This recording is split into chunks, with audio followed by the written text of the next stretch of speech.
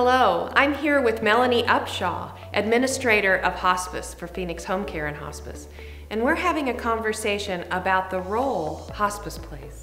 I've had the privilege of interacting with and talking to the life partners of people on hospice, and they tell stories of moments. They tell stories of dinners, of vacations, of walks, of sitting and having beautiful conversations in those last few months or weeks of life.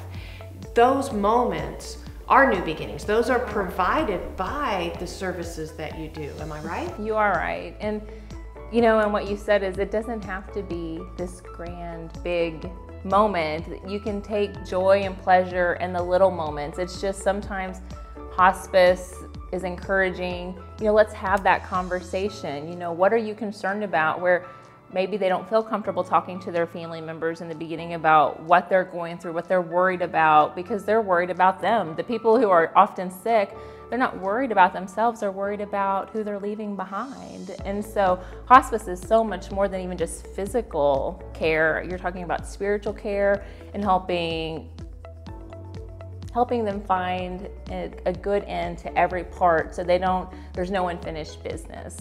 You know, we are asked to come in and help these people. We are asked to be a part of their families, to be a part of their lives at the most special time of life they have.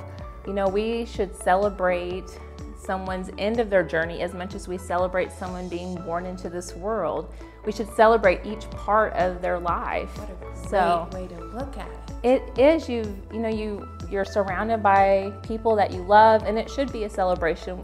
Yes, we're going to be sad that they're not here, but we can take hold of every moment that we have. We have the opportunity to celebrate each minute. You know, we can provide better moments because people are managed. We're helping them work through those things, and they just have a lot more peace.